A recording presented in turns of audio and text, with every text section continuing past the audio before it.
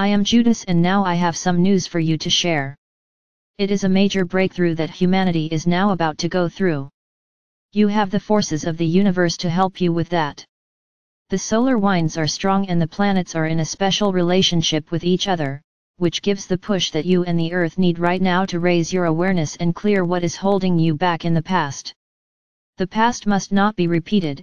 It is through those experiences that we must now build new. This applies to both your inner and outer world. Take long, deep breaths now, dear Earthlings. Feel, listen and use your intuition before making any decisions. At the slightest uncertainty, wait a little and see if it changes or if it is on a stable basis. In the winds that are blowing now and the intense energies that surround you, it is best to be a little extra careful about making decisions or starting something new. This applies to those of you who have very recently had a new idea that you are eager to try. Those of you who have a ready-made idea that you have been hesitating about, but now feel confident about implementing, should of course do it. There is much that is now coming to the surface both within yourselves and your Earth. It is important to dissolve everything that no longer serves you. You already have the experiences you need to leave old structures behind and concentrate on how the life and world you live in should work instead.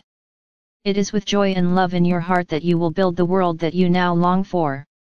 There are many of you now, dear Earthlings, who want to see a new and loving world around you. It is built a little everywhere in your world, and it happens within the people, but also in your external reality. It's not always visible, but it happens little by little everywhere. There are many awake people now, dear Earthlings. There are many who now stand up for their opinions and present them in various media. There are also researchers who have not come forward before because it has been impossible for them to show themselves, who have now started to show off their research results. It is spreading and more people have joined them and shown similar results of their research or performed something new. It creates ripples on the water and others follow in their wake. It has now begun to trickle out to the public, demanding an explanation as to why this research has been withheld from them.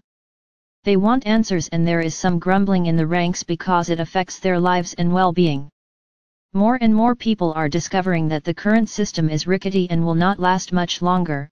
People have grown out of it and are demanding a new and more sustainable system to replace the old one, a system that is fair, equal, and humane. Humans have come further in their development in technology and knowledge in various fields than what is used in your world. This is what people now want to change, and they want answers to why they haven't figured it out until now. It would have saved Earth and people a lot of suffering if they had been put to use at an earlier stage. Yes, it may be, dear Earthlings, but your suffering has also led to many awakened souls who want to see a new world built on Earth.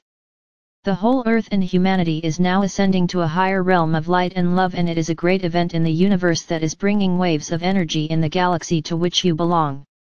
There is nothing that is black or white, it is always a mixture where one affects the other, and above your heads shines the rainbow in all its colors. You are on your way now, dear Earthlings. You are about to enter the kingdom you have longed for. Great love, Judas.